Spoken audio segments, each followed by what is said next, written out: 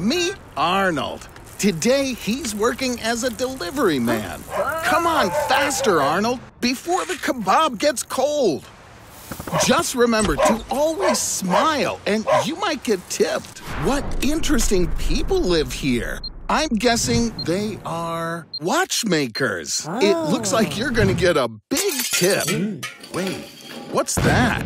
Arnold, something tells me you're in some seriously deep doo-doo. I was right, Arnold. This is bad. Those guys aren't watchmakers. They're terrorists. And since you gave food to the terrorists, now you're one of them.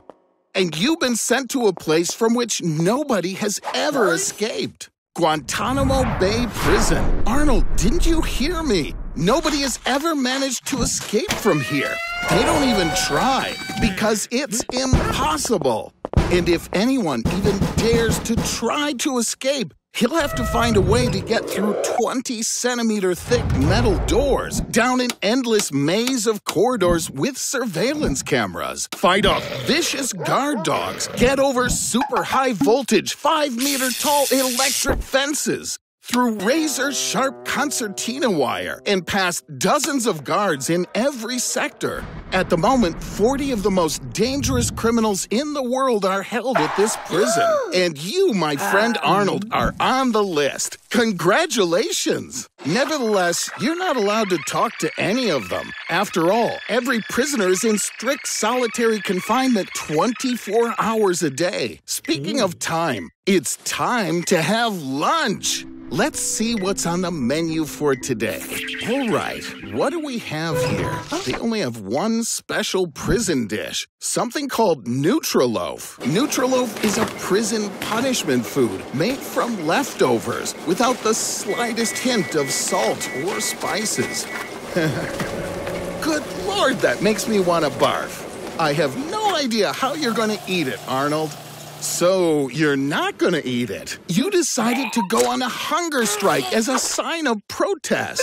Oh, and look, how cute. You made a little dolly friend out of bread to keep you company.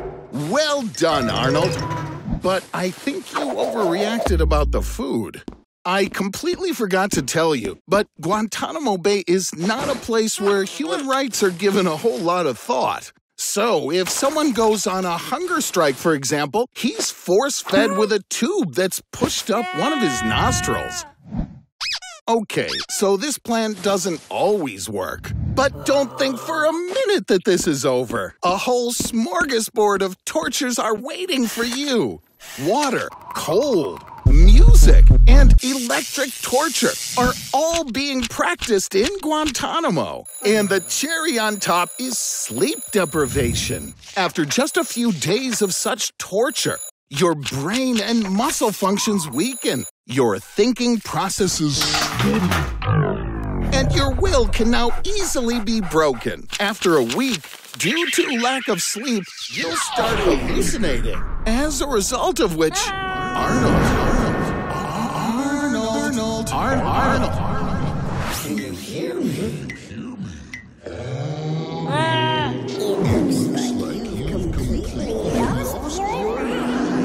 Now, what the bejeebers is that? Wow, your bread friend came to rescue you. Arnold, you're free. The only question is, where did a walking bread man get a high-powered laser weapon? As I already told you, Arnold, you're bescrewed, buddy.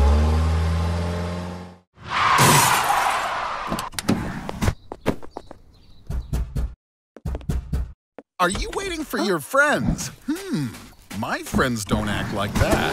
Arnold, what have you done this time? Oh, not you, but rather your dangerous aunt. After she walked free last time, she got up to her old nefarious habits again. And now the FBI are taking you for 24 hours because, well, you know her best. There are about 15,000 agents working for the FBI with 56 regional offices. Their main training facility is located in Quantico, Virginia. More than 100 special agents are at the facility at any given time, ready to train new agents. They'll also teach our Arnold.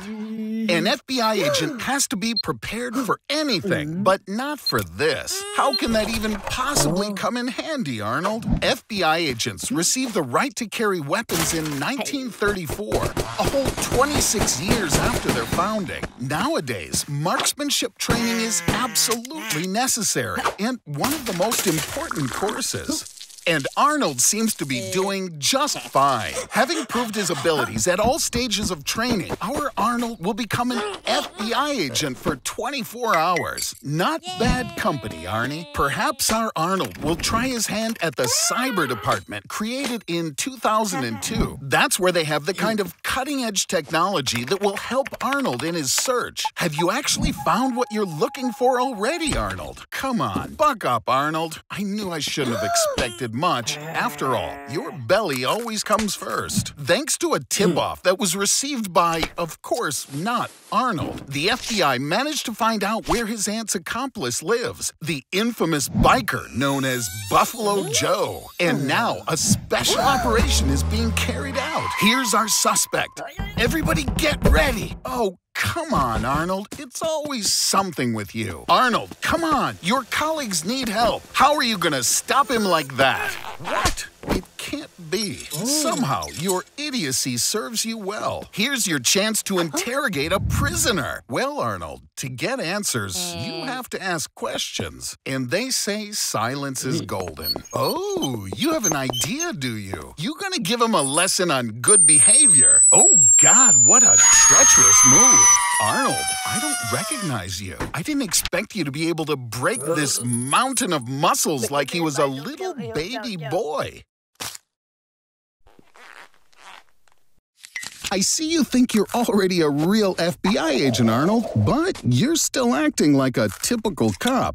Hey, how's about we continue with the search for your auntie? Let's go take a peek into the FBI archives. Over 5,000 individual strands of hair are stored here as evidence. There are even case files for Charlie Chaplin and John Lennon. We need to find your aunt's case so we can get a warrant to wiretap her butt. Now, we can listen in on your aunt, just like with Pablo Escobar. And according to the latest information, she's just ordered herself a pizza.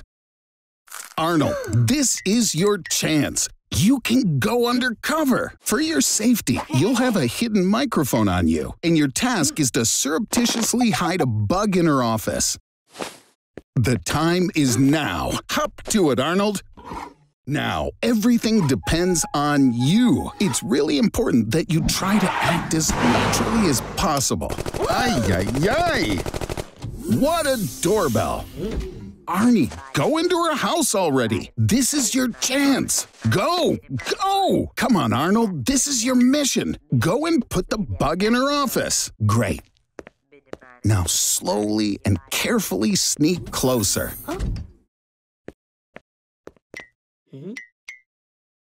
Yikes! We seem to have a bit of a problem, Arnold. Quick! Come up with something! Oh, no. Arnold, get out! Run! Before it's too late! Yee! She's a little more dangerous than I thought. Arnie, hold on. Somebody's gonna rescue you for sure. Uh-oh. The jig is up, buddy. Now she's gonna myrtleize you without batting an eyelash. Did you come to apologize, Arnold? That's so sweet of you. Mr. Nice Guy. But your auntie's got other ideas. You know, it's kinda ironic. You were chasing her before. Now she's chasing you, buddy.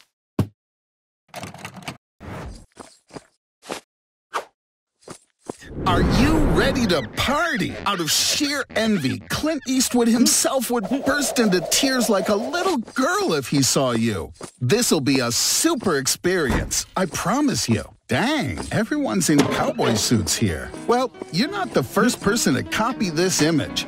The American cowboys styled themselves after Spanish cowboys called vaqueros, and they appeared long before the American ones, when the Spaniards began to colonize south of the border. And did you know 1 in 3 cowboys was black, and 1 in 4 was Indian? And the language they most often spoke was Spanish, not English. Quite the introduction, Arnold. You really now are in the actual Wild West. And they call it wild for a reason, buddy. And nowhere is this moniker embodied more than in Fort Griffin, Texas. The fort was originally designed to protect ranchers and farmers who lived nearby. The city quickly became a popular stopover for cowboys and criminals, and law enforcement was virtually nil. As a result, the city became even more dangerous, and it looks like you're now the sheriff of this city. Sorry. Is it just me, or are sheriffs not very popular in this little old town? Arnold, really? The first thing you decided to do as head honcho around here was update your wardrobe? Why so surprised?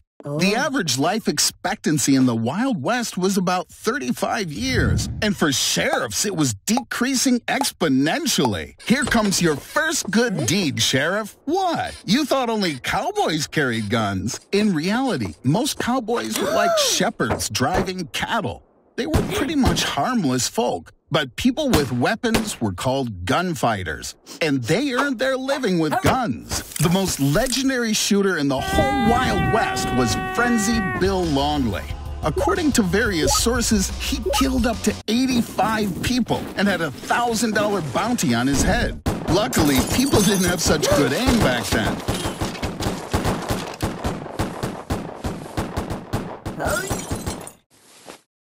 The whole planet is infected with diarrhea virus from China. But I made your blood the only existing vaccine. There are 7 billion people in the world, and everyone is hunting for you. 195 countries have posted your photo on all possible media.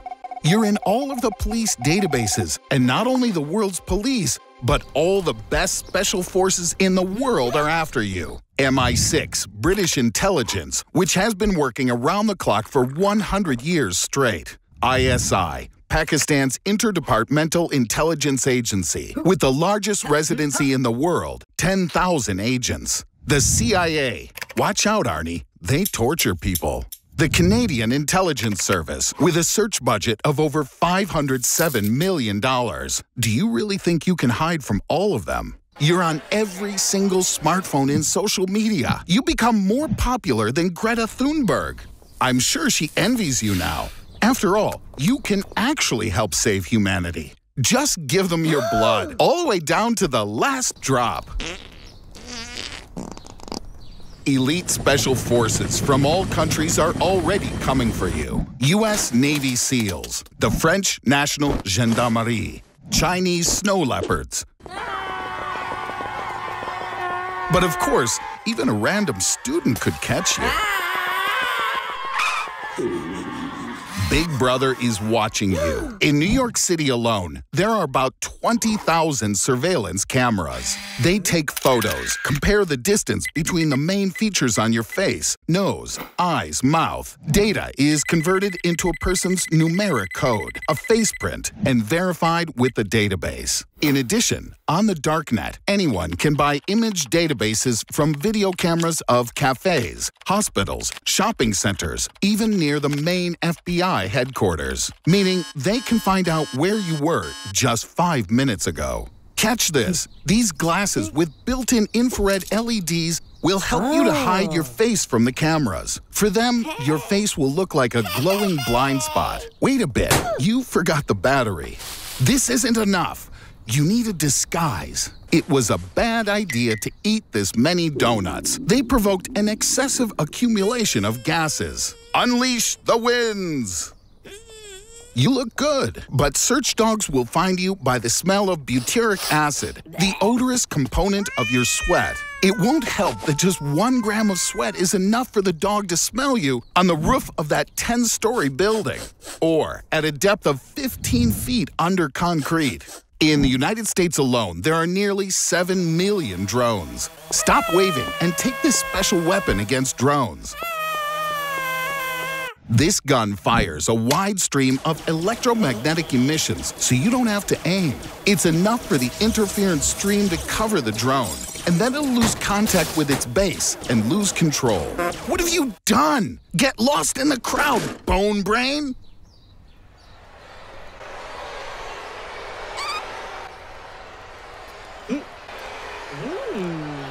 Well, you have to kiss.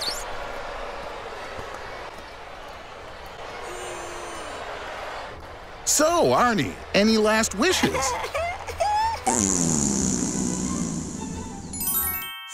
Get up already. People sleep for 1/3 of their lives. During sleep, the body is restoring. Some species of birds, marine mammals, and reptiles can stay awake for up to 10 days. One half of their brain is asleep while the other one is working. In order not to waste time, streamer Asian Andy slept online and earned $16,000 in one night from donations. I think someone's breaking into your house, Arnold. Wake up! Arnold, who are these guys? They don't seem anything like your friends. Congratulations, Arnie. Somehow you've gotten yourself into what looks like pretty big trouble. Again. What the jumpin' Jiminy is this place? Looks like a college dormitory at not the best university. Wow, Arnold! Looks like you could be a superstar in a new reality series. How on earth did they get a file on all of you guys? Whoopsie daisy. I guess they got you here by mistake. What do they want from all of you? Uh-oh. I don't like this at all. Arnold, haven't you been able to sleep? A day without sleep leads to headaches. Your hearing becomes noisy and difficult, and your memory becomes impaired. You need to sleep. It's believed that on average, a person can endure no more than 5 days without sleep. That's when the real test begins. Optical and auditory hallucinations begin to appear. The first to set a no-sleep world record was 17-year-old Randy Gardner, who stayed up for 11 days. But this was later beaten by Robert McDonald, who stayed awake for 19 days. But the representatives of the Guinness Book didn't confirm it. And conducting such kind of experiments on yourself is quite dangerous for your health. You're the only one left, Arnie, old pal. I'm reminded of one legend about Soviet scientists. They put 5 people in a room for 15 days with a stimulant gas that kept them all awake. Arnold, you're free! I can imagine you probably want to go home and have a good night's sleep. Hey, Arnie, are you sure it's okay to take pictures here? Arnold, I have bad news. All governments all around the world have been overthrown, and they're now each ruled by dictators. Yes, on the one hand, it's good. No one will leave their countries anymore, and everyone will work for their country's well-being and standing in the world. But on the other hand, under such regimes, most people won't live in houses or residential complexes, but in prisons, because the laws of the countries will be very strict and sometimes even really strange. You can forget about the benefits of civilization. After all, foreign economic relations aren't needed anymore, and each country will now work just for itself. But what that means is if before there wasn't any heavy industry in your country, like, for example, making vehicles, now you won't be able to get a new car, and all you can ever hope for is some crappy bicycle at best. And I'm not saying that all social media has disappeared, but now you can only have private conversations with your friends somewhere deep in the woods, and with the radio turned up really loud. And now, even if you want a haircut, your hairstyle will need to get an approval from the local administration, and there are just a limited number of government-approved hairdos. But what's most frightening is that all countries now suspect each other of being a potential threat. So, almost all resources of every country are invested in military buildups. And alas, one of these days, somebody's gonna break down and hit that big red button. Arnold, you saved the world! Who would have thought your colorblindness would save the planet?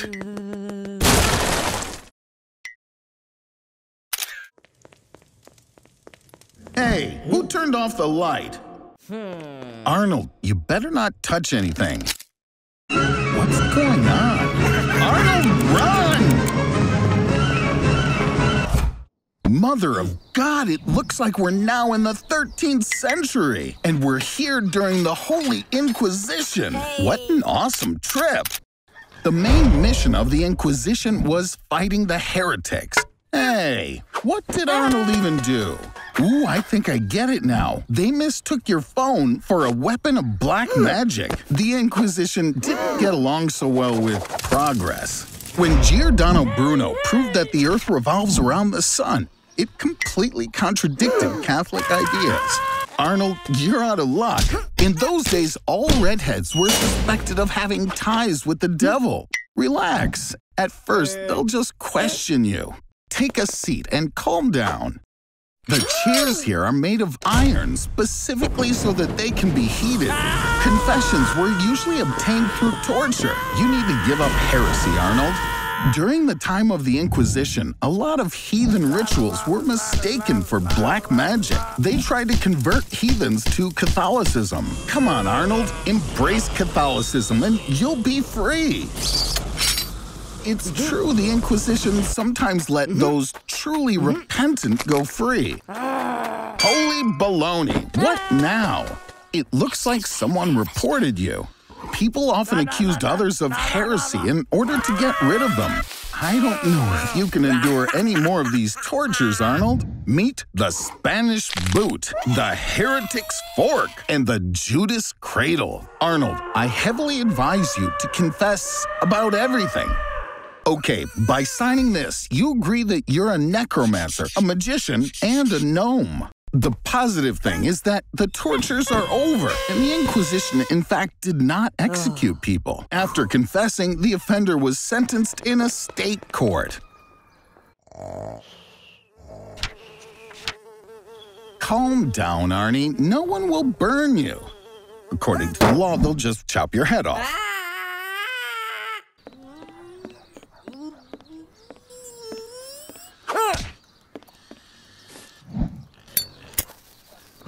Wow, it looks like everyone is scared of your ability to release flames from your hands. It seems to be powerful magic. Poor Arnold's already rifled through the glove box, found last year's French fries, and is listening for the 100th time to a Ricky Martin CD that's stuck in the stereo. I agree. It's appalling. Don't do it, Arnold. You won't save any time, and it's really dangerous. Say thank you, Arnie. I'm the one who saved your butt by stopping time, just like they do in cartoons. What would you do first in such a situation? Maybe go look in the Pentagon archives and find out if Armstrong really did go to the moon. Or maybe you dare to kiss Susie. Ooh. The main thing is not to end up in Japan. They love stopping time. I mean, they just really, really love it. In terms of physics, if time stops, then everything stops. You don't have to be a mathematician to understand that time is one of the components of speed and distance. If one of these values is 0, then all the others will be 0 as well. Now, onward to adventure. Oops. Light particles and photons have also stopped. Accordingly, the ability to distinguish anything with your eyesight has disappeared, and you won't be able to drink any water. Everything is frozen. Here's another interesting fact. A stream of light which left Earth 65 million years ago is now 65 million light years away, and someone with a large enough telescope pointed right at the Earth can now see the dinosaurs. But I suggest we return to reality, Arnold. Now you won't feel like you're wasting time because every second of our lives is beautiful. Arnold, look! It's you, but from the future. Wait, Arnold, he doesn't need your clothes, he needs your help. That's why you're going to the year 2050. Oh dear, that's not the bright future people are thinking about. Indeed, by 2050, the Earth is suffering from global warming. The planet's population has grown to over 10 billion people. This overpopulation has caused a shortage of fresh water. Can you imagine? The planet is on the brink of destruction and they're fighting over Pepsi. All right, back to our mission. In 2050, everyone has cybernetic implants.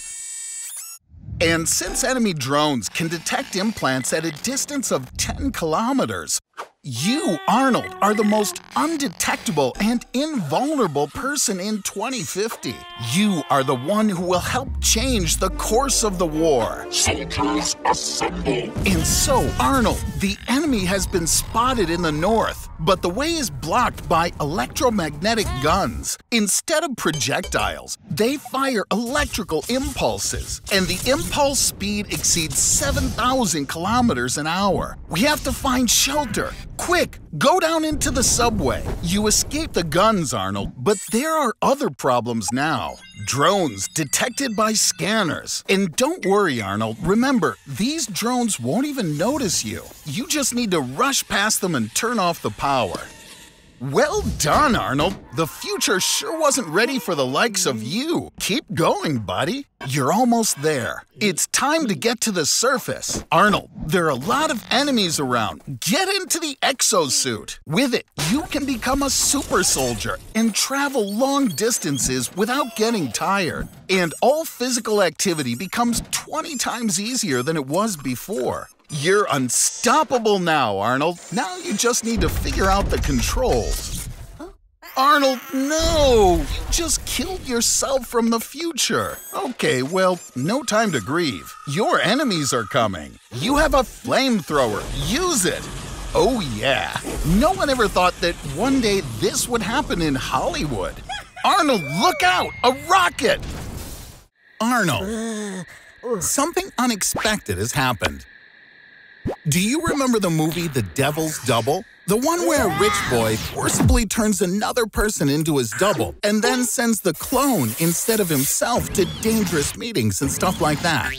So, yeah, we need you to help out one of my acquaintances. You'll replace Kim Jong-un for a day. Can you even imagine ruling a country with a population of 25 million people that obey, adore, and extol you, and only you? But to be frank, they don't have a choice in the matter. Many things that most people see as normal over here are only allowed for you over there. For example, wearing clothes from the best European designers, or eating Nutella.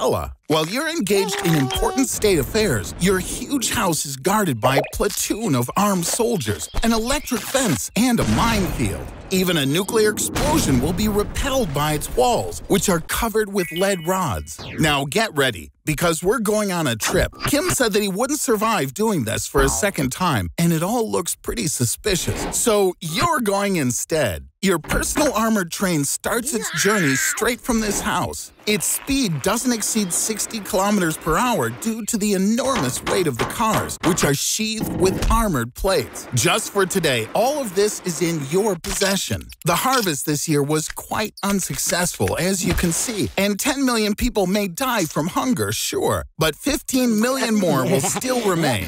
Guys, you'd better not go in there for about 20 minutes. Okay, fine, if that's for the state's security. Only the president can use the mobile toilet. All urine and stool samples are collected to monitor your health and make sure that no spy, God forbid, finds out about your illnesses. The best room in the whole city was rented just for you. And after leaving, no one will even think that the president stayed here. The security service doesn't leave a single fingerprint or hair from the glorious ruler. Everyone's already waiting for you. Say nothing, just smile and wave your hand. I just knew that the US president wouldn't send a meeting invitation on WhatsApp.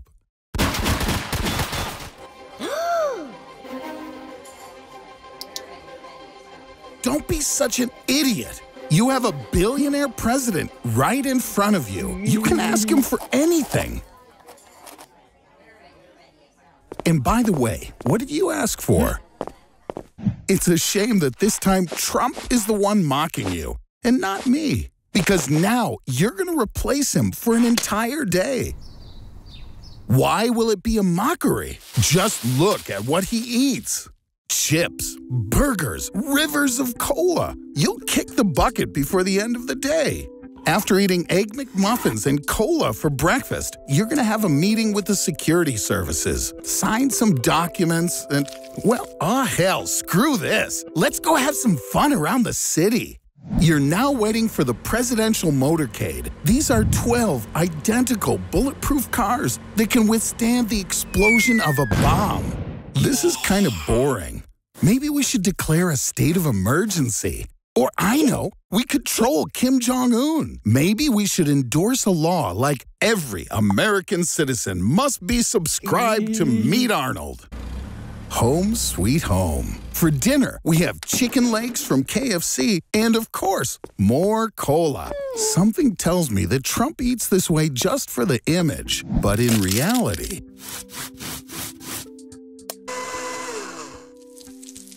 Oh, so that's why he takes an annual salary of just $1. You asked for his salary as a reward. You're such a maroon.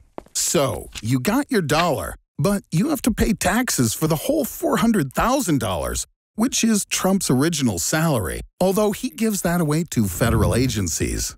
So, Arnold, which kidney are you going to sell?